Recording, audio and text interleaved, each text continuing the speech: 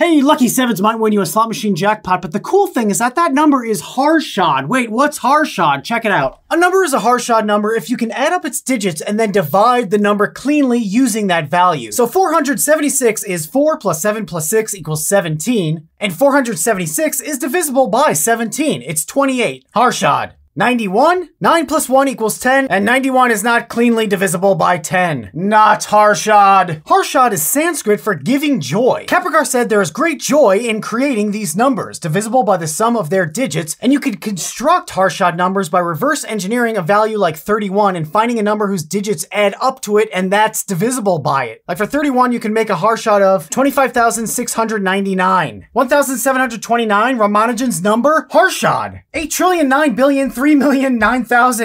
Harshad. Also a palindrome. 420. Harshad.